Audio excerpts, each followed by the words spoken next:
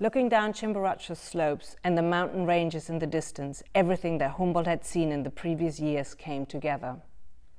Everything that he'd ever observed fell into place. This new idea of nature was to change the way people understood the world. The most common reaction I got when I was saying that I'm writing a book about Humboldt was a blank face, because very few people have actually heard of him. And the weird thing is that there are more places, plants and animals named after Humboldt than anyone else. So you start talking about the Humboldt current, Humboldt penguin, there's a Humboldt squid. There are, even the state of Nevada was almost called Humboldt when the name was discussed in the 1860s. So we'd be saying Las Vegas Humboldt now. I mean, Brian, he was doing his science at a time when science, I mean, you make it sound fun, but it was much more fun in his day, because there was so much you could discover. You could be like this Renaissance thing, discovering acres of the world and species and plants and animals.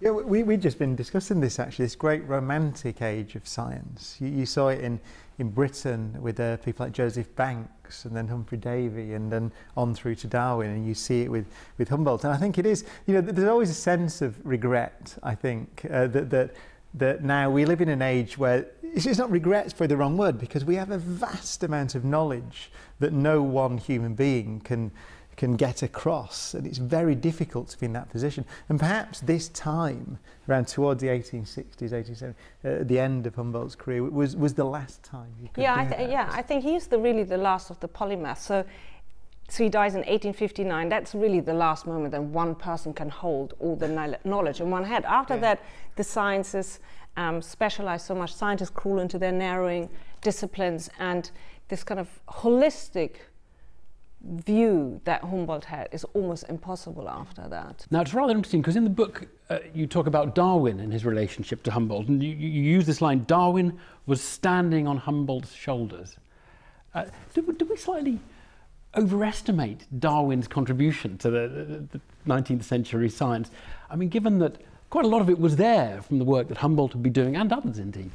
Well, I think one of the mistakes we tend to do, we kind of create these geniuses, these kind of amazing figures in history, but actually they don't act out on their own. They are very much part of what's going around them. They are inspired what's going on. They're not just coming up with brand new ideas. So what Humboldt is doing is, Humboldt is, for example, inspiring Darwin to actually go to South America. So Darwin says he would have never boarded the Beagle without Humboldt.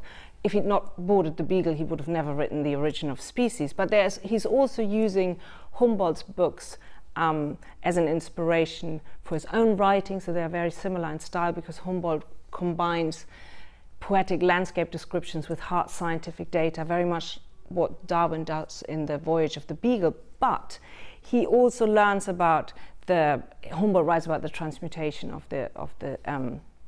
species. But other scientists are also doing this. So I think we need to see them in the context. Last one, Brian. I mean, the science community, the Royal Society, has obviously been worried about Brexit. Complete change of subject here. Worried about Brexit, the implications for collaboration across Europe, and funding. Now, the government can sort out the funding. It can just say, we'll make sure you're funded. Is that enough, do you think, to kind of satisfy the scientific community about some of the nerves there have been around Brexit? No, I think that actually the funding, although important, is secondary to the freedom of movement of people and freedom of movement of ideas. That's always been central to the scientific endeavour.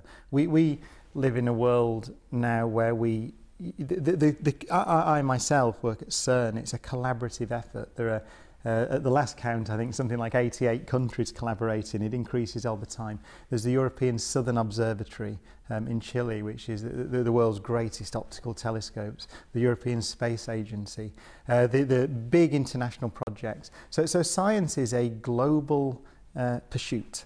And if it turns out that people can't move freely to study, move freely to cooperate, I think that's more damaging than short. We always dealt with short-term variations in funding, and funding goes up and down, and we weather the storm.